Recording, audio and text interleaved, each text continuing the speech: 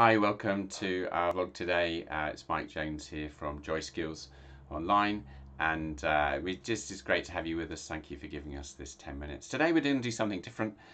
We're going to show you that actually this is something that we do. There's my right ear there.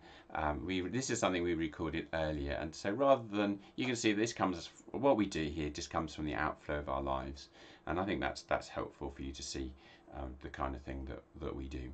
So we're going to take you into an exercise in the same way that the folks who did it this morning didn't know what was coming, and then I'll stay on screen for a couple of minutes until we get into some prayer, and then it will be very similar to what you're used to doing. And I hope you find that helpful, and then I'll be back at the end with a little debrief, a little prayer, and where we will see where we go from there. So here I am. This is my team. There's about 10 of us. Some of us paid workers, some of us not, and wonderful people at St Mary's. So here we go. What do you think that is, guys? Any guesses? There's no prizes for right or wrong. So what do you think? In this. Give me some ideas. What do you think? What is this? What's a broken mirror? Anyone else? Crazy paving. Crazy paving. Anyone else? Running stream. A running stream. Well, we'll come back to what it is. So, I just think about this morning. Two verses. And we have this treasure in jars of clay to show that this all-passing power is from God and not from us. We're hard pressed on every side, but not crushed. Perplexed, but not in despair. We always carry around in our body the death of Jesus, so that the life of Jesus may also be revealed in our body. And often we read the first bit, we are jars of clay. But the interesting thing is, you can hear we carry the death so that the life may be seen. The point isn't the jar that we often think of, but it's actually that the life may be seen. And the two things that come to mind for me at the minute are, but now we see through a glass darkly, but then face to face. Now I know in part, but then I shall know even as I also am known. That sense of, like, with all that's going on, I think this is the first time in English cultural history that I know of that actually the English don't think we can sort all the problems out. That actually there is a space for humility for us as a culture. Whether we embrace that is a slightly different thing, but actually as a culture we can't fix the whole of the virus. Although I am being asked to get a vaccine today, so this is really interesting. But then face to face.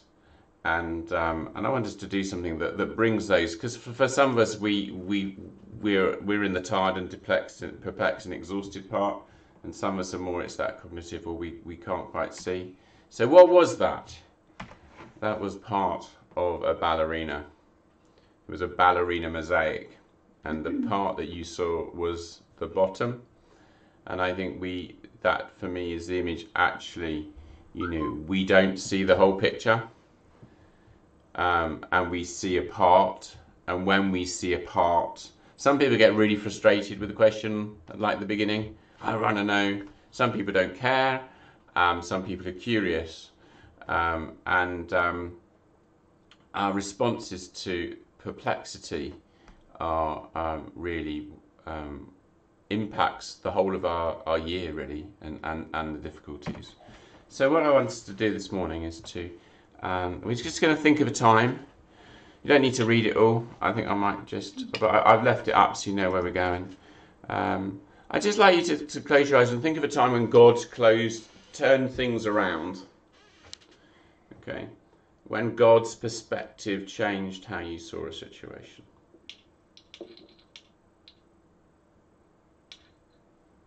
Okay, and close your eyes. I don't want you to make a list. You can turn the videos off. It's quite a good discipline for this bit, I think. And I'll try and... I can't turn mine off, but can't work out where it is on my screen. I'll disappear me for a minute so you can focus. So close your eyes and think, when did God turn a situation around?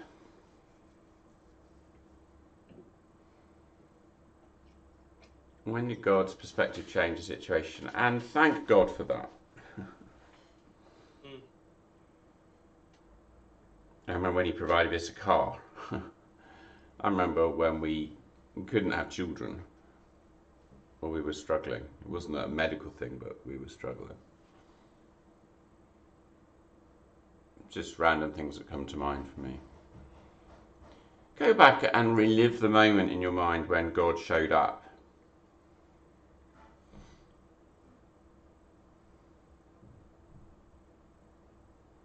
And just bring that to mind and thank God for what happened.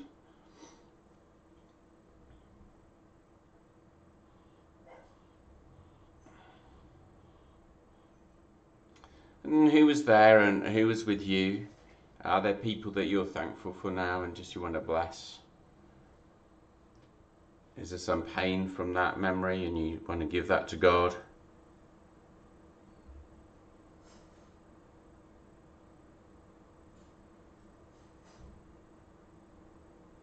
My memory, the person's not with us anymore. I'm still very grateful. Now ask God to show you something about that time, that situation, and see what comes to mind.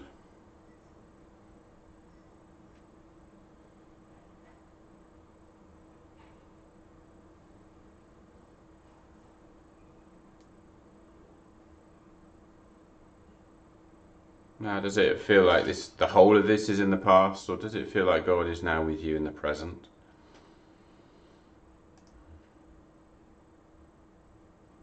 Now spend some time with the Lord.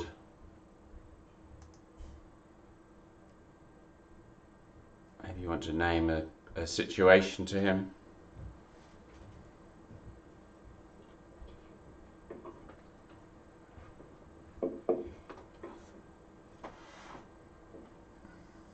Maybe you want to ask Him to show you something.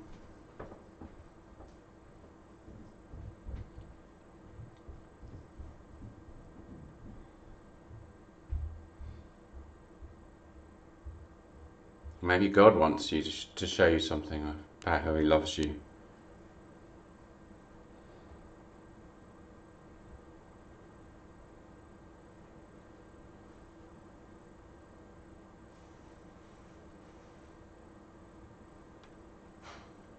And now spend some time in thanks for the memory, for the time now, for if God's shown you something. Thank Him for that.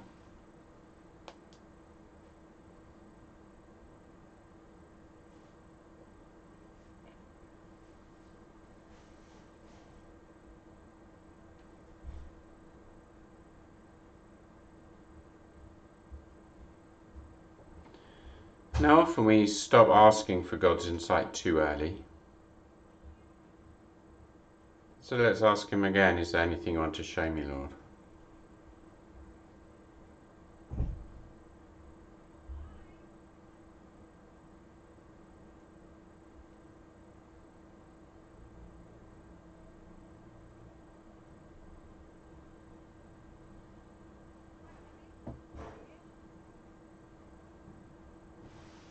And Lord's given me some insight in something that I'd never seen before, and I wonder about you.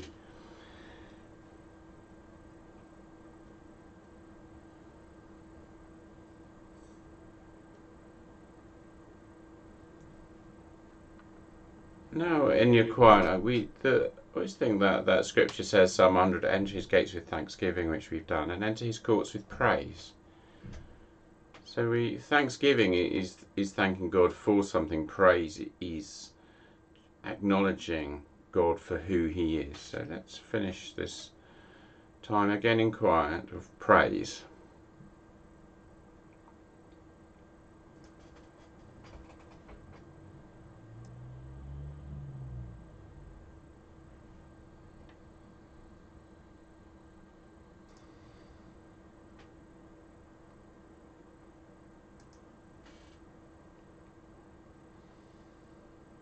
Let's just spend a minute praising God as we draw this section to a close in a moment. And we're going to hold stillness for a minute, and then for the extroverts you can break out. And we're going to share 5 words that describe when God changed something. That enables us to go around the group for the second half of the time.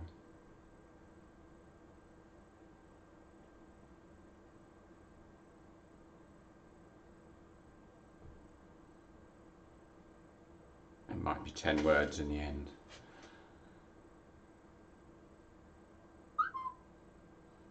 For me, it's a thing. It was a movement from obedience, and God sending someone, and then obedience, and God sending someone to help us or give insight. And that happened 20 years. Oh, I guess over 20 years ago, 96, and I see that happening now. And that's what the Lord kind of brought to my mind. And I hope for you it's something completely different.